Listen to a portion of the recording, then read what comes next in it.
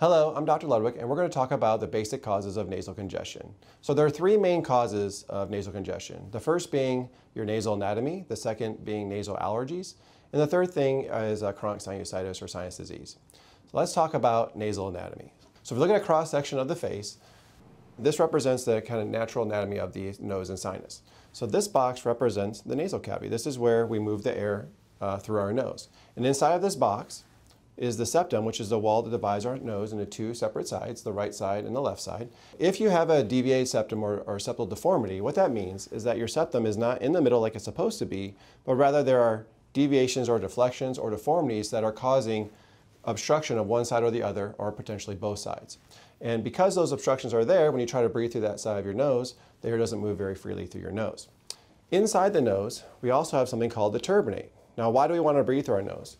We want to breathe through our nose because it's comfortable. The nose does three things for us. It warms the air, it humidifies the air, and it cleans the air.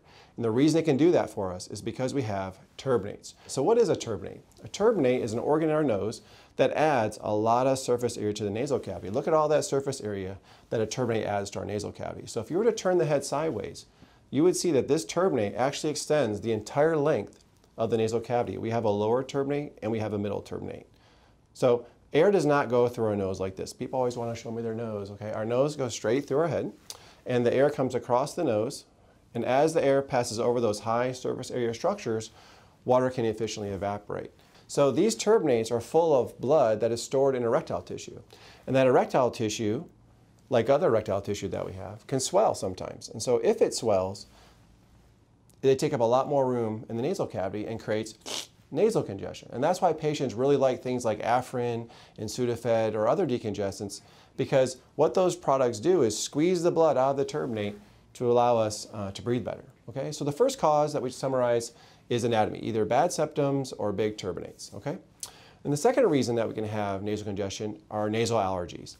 So I'm sure most people are aware of nasal allergies. That's the itching, sneezing, nasal drainage, itchy, watery nose and eyes that we can get.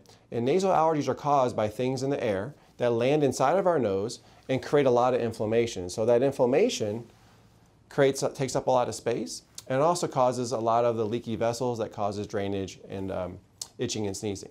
So we definitely want to control allergies when we're talking about improving nasal congestion.